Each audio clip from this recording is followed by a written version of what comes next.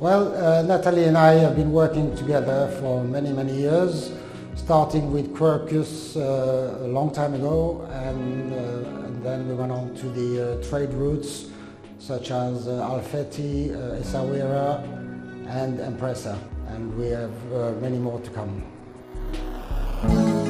In Dubai we have the best of each world, East and West. Raw material in Dubai are available not only from Dubai but from India as well, where we have such wonderful products like saffron, rose, jasmine, oud and sandalwood, and just wonderful for the Middle East fragrances.